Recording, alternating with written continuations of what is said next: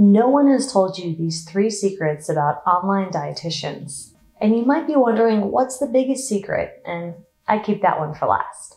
The first secret includes the rise of an online dietitian. Now, there is a growing demand for online dietitians, even though this demand isn't as well documented as the demand for academic dietitians, clinical dietitians, and private practice dietitians who take insurance.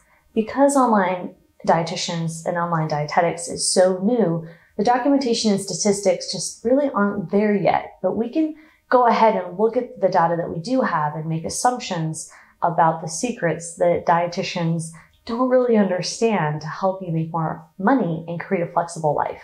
Online dietitians do work remotely, and they conduct virtual consultations, and they use technology to connect with clients, such as meal planning software like EatLev or practice management software like Practice Better.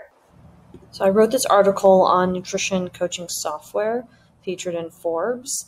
And so if you want to check this out, the title is Understanding Nutrition Coaching Software. And I talk and show some stats about nutrition software delivering better client outcomes, incorporating AI, personalization, automating with the client experience, and then some challenges, right? So there's a learning curve, customization, and client education can be tricky when it comes to switching to software. So these are all things to consider as dietitians. Based on this visual, if you do a quick search of online dietitian, there are a ton of posts that come up because registered dietitians are promoting themselves online, on TikTok, on Instagram, and even on YouTube. So you can find that there are opportunities for you as well to use similar hashtags and show your face so that you can start promoting your products and services as a registered dietitian. Accessibility and convenience are big topics when it comes to the secrets about online dietitians. Through video calls, accessing meal plans, resources, and tracking through apps and looking at progress, well, telehealth is the future. And so knowing that there is statistically a rise of telehealth and there's an increase in demand for similar practitioners like therapists online, we can assume that there's also an increased demand for registered dietitians in an online capacity. It's cost effective because if you're working online, then you're not having to pay for an office. And it's also going to allow you to work more remotely, which is convenient for both you and your family, and also for the person you're seeing on the other end, because you're cutting that commute time out of the equation when they need to see you for whatever nutrition outcome they desire to achieve. And that flexibility is really attractive when you can book an online appointment at the convenience of the practitioner and the patient or client. Well, you've created a more accessible, flexible product or service, and that really helps people achieve their goals. Now, of course, this comes with some legal disclaimers, and we are not lawyers here at Dietitian Boss, although we do work with one, and we have her listed on the resource page of our website. So if you go ahead and check the resource page and click on information, you can buy contracts and seek legal advice about what you should do in terms of how you can operate between state lines as a practicing dietitian. We also offer in-depth resources about practicing across state lines inside of our programs and inside of our membership library as well. Now, the most important secret that a lot of dietitians don't know. Now, a really surprising truth about online dietitians that you might not know is what marketing actually looks like. I think a lot of dietitians assume that if they put themselves out there or promote themselves, then they should immediately get sales. And that's not exactly how it works. So bear with me and I'm going to explain this concept. It's called 7 marketing touchpoints.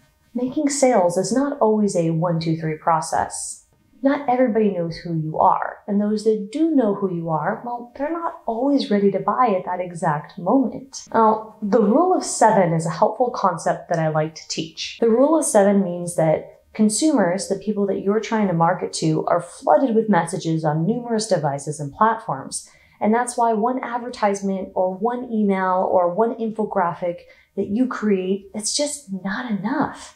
Prospects, meaning potential customers who you intend to serve, they need multiple touches before they'll actually act upon your call to action or whatever it is you ask them to do, like book a sales call or purchase your product or service directly. That means that it's going to take some time and some effort and, again, multiple touch points for people to really resonate with what you do. So don't give up too soon. That's just part of the marketing process. If you're wondering what a touch is, that could be seeing a social media post, meeting someone at an industry event, viewing a physical or digital ad if you use ads, receiving an email from, let's say from us, or if you're sending out an email, seeing your logo, getting on a phone call, word of mouth marketing, and of course, video, social media marketing, posts that you are doing for blogs, etc. Those all count as a touch point. It's more important now than ever to use online marketing to get your message across, increase visibility, really position yourself as an authority in the space of nutrition and dietetics. Now, just like anything good, it takes time to build your brand, and it's going to take time for you to build trust.